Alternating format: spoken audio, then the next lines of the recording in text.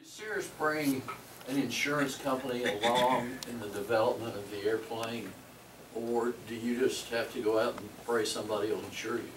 No, Cirrus did a great job with this. They brought along, I think it was 3 insurance companies through the development and the test flying, and those insurance companies became kind of Cirrus favored companies, and you can get your insurance through them, and Cirrus actually helps broker that if you want to.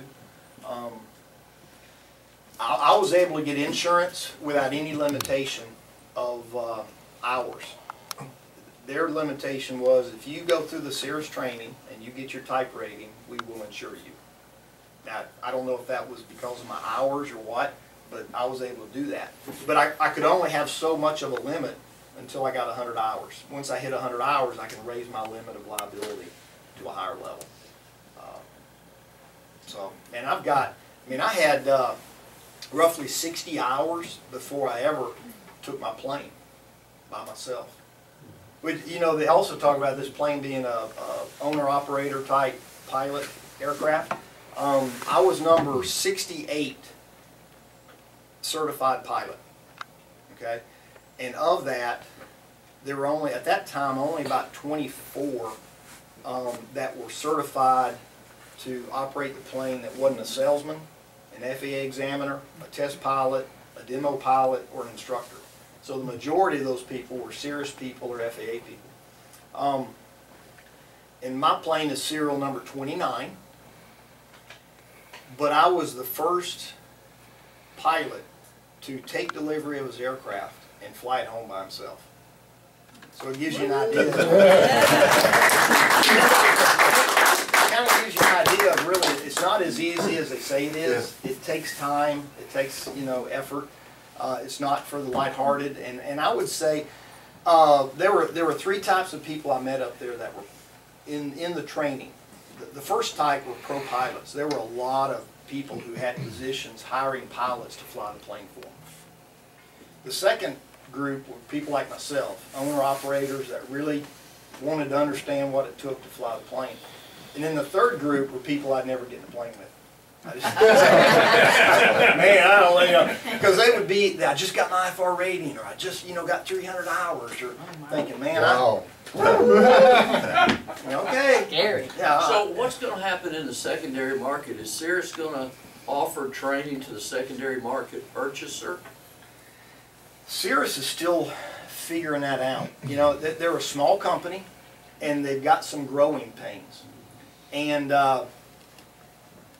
they have some weak spots in their circle of operation, and that weak spot moves as they're growing and maturing.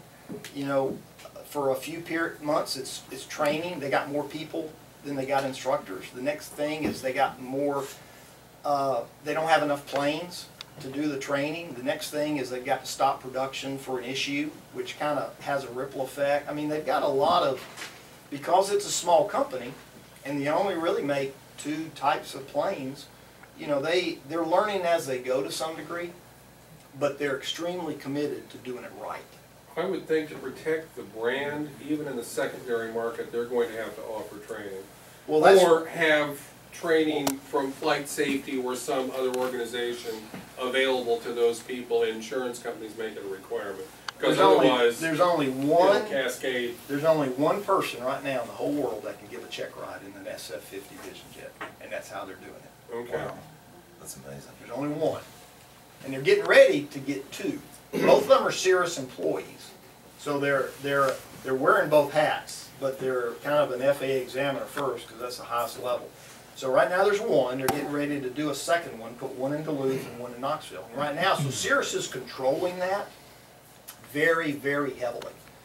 And that's why, I mean, that's why I was the first one to fly the plane out of 29 they delivered, because they're really controlling the process.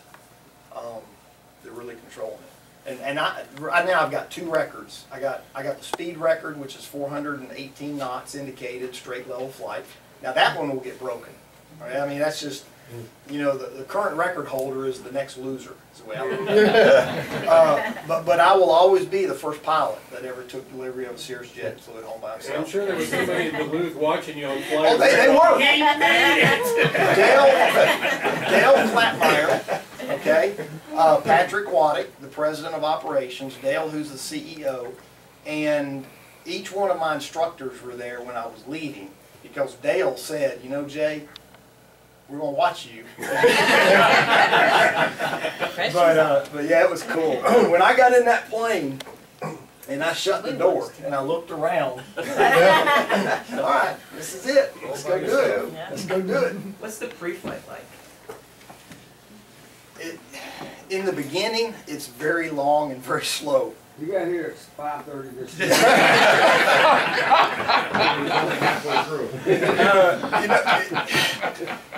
It's kind of, it gets better with time, but the one thing they drill into you in jet training is checklist, checklist, checklist, checklist. And if you're not doing a checklist, or if it's not a memory item are the first 2 or 3 things you do in certain emergencies, they want to see you on a checklist. And that's what they drill into you. So the pre-flight is very specific, just like, you know, most aircraft. It's just longer. It's a longer pre-flight. You know, every aircraft has a flow, you know, and how many hours do you have in your 22 now? 100. Okay, so now you're into a flow. You know what the checklist is, you use it, but you also know the flow. And it took about 60 hours for me to get the flow, you know, of the checklist inside on the aircraft. Exterior checklist, you know, pretty basic, but it's the interior that changes. Yes, sir. As far as takeoff roll and landing roll, is this Collegedale Airport a little on the marginal side for the jet, or? No, it's really not, but full loads, hot day, I got to be concerned about it. Because my mentor pilot, when we finished, I asked him, I said, tell me the one thing you want me to remember more than anything else, based on your experience now and based on what you've seen. What do you want me to always remember?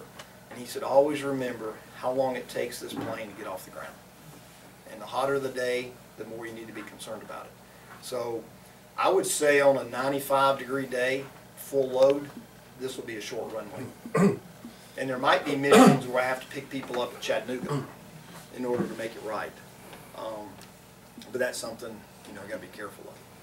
But so far, I've been able to land here and not break and be able to turn around and come back. So, of course, that uphill part helps. Important question, how long does it take you to get to Texas? Well, you know, Dallas used to be round trip 7 hours. It would be shorter, you know, coming home, but longer going. So it was always a 7-hour trip in my 22, no matter what. And the jet takes off about a third of that, maybe a little bit more. You know, so it's a 2:15, you know, 4.5-hour flight round trip now. But the beauty of it is that extra, you know, third is nice, but it's quiet. The plane's not, you know, doesn't have that engine vibration to it. It's pressurized. So when you get there, you feel so much better because it's a pressurized cabin. Well, tell them about your entertainment system. Yeah, and the XM well. radio system is awesome. This was the first plane they delivered with a flip-down 19-inch color TV for the back seat. So you can watch. My wife and I are going to Waco next week, and she's going to sit in the back seat and watch a movie. You know, yeah. Okay, I've got to ask this question. My wife's intrigued. That's a what's the lead time if a deposit's given today until you get your plane, and then do you know anything about buying a position? Because it's very confusing. Well, I always tell people life's based on 2 things: time and money, and they're not always equal. And right now, time for position holders is more important than money because people have been waiting so long. But about half of the people I met in Duluth had bought positions from people who'd been in it as long as I have been. Because what do you ever do for 11 years that you're patient enough for 11 years for it to happen? So there's a lot of position holders selling their positions. I was offered a really good sum of money for my position, and I just said no. So if you want to move up the ladder, it's going to cost you some money. And if you want to buy a position, it's still going to cost you money because the price of this plane is going to do nothing but keep going up, up, up, up, up. So I look at it as it's the same money. It's just a matter of when do you want to put it in the game. Because you're going to pay just as much 3-4 years from now as you do if you bought the position now and got in it. So, and there's 600 position holders right now. I was position number 24, plane number 29, and the lowest position I've seen for sale was 61. Wow. What's their completion rate right now? They're trying to get on 1 a week, but they're about 2 to 3 a month right now. Okay. Yeah. Yes, sir. Hey, if you fly 500 hours a year, what do you figure your operating cost is per hour? Well, the fuel, believe it or not, Jet A is cheaper than 100 low lead, and it can be a lot cheaper if you're members of different fuel purchasing clubs. But the fuel burns about 70 to 75 gallons an hour. So at $4 a gallon, you know, that's 280 bucks, let's say at 70, so your fuel is that. I bought what's called the Jet Concierge package, which includes a full warranty from Cirrus. It includes all maintenance items from Cirrus. It includes all service updates from Cirrus. It includes wear and tear from Cirrus. It includes my 6-month and 12-month check rides from Cirrus. What about your age? Can't insure that. I see you over there. I'm making names. I'm making names. Don't worry about you. Yeah, I'm making names. So I bought a 3-year, 600-hour program, and the average hourly rate, because they measure it by engine hours, and that's about $370 an hour for the engine. So you put those two things together, you're getting close to $800 just flight wet cost is what people consider it being. You know, I would say rule of thumb, take that and double it. You know, for cost of money and pilot time and other stuff. You know, if you were to see one in charter, I would expect it to be no less than $2 grand an hour. But the actual cost, including insurance, hangars, and stuff like that, if you flew it 200 hours a year, would probably be about $1,000 to $1,100 an hour. That's what I would guess it to be. The more you fly it, the lower those fixed costs are per hour. That's what I would estimate.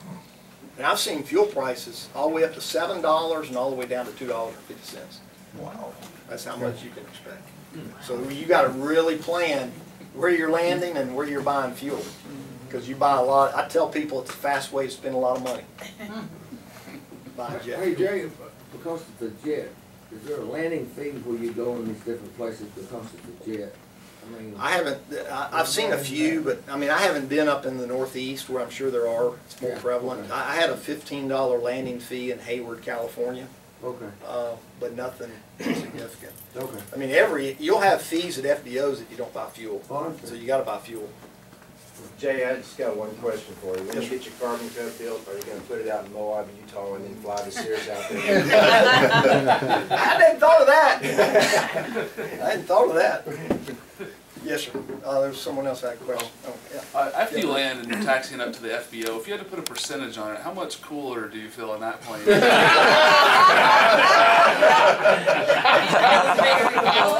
The older you get, the cooler the plane needs to be in order to get the chicken big, okay? Because right now they see the plane, they don't see the pilot. But when I was in Kissimmee last week, and the lady behind the counter said, "Mr. Jolley," she said, "if I had $1 for everybody that wanted to look at your plane while you were here," she said, "especially the big iron guys, the guys flying the Gulf Streams and stuff. I mean, they want to see it." And it's an amazing cockpit. And they tell you when you take delivery, they say whenever you get out of your plane, put the lower stair door up. They said because everybody will want to get in your aircraft. And he said if you go inside to use the bathroom, you'll come out, somebody sitting in your aircraft. So, but yeah, there's a huge cool factor to it because a lot of people haven't seen them. And there's still a lot of ATC people that ask you, tell me about the plane. How fast does it go? I mean, it's pretty interesting. Yeah, it's got a cool factor to it.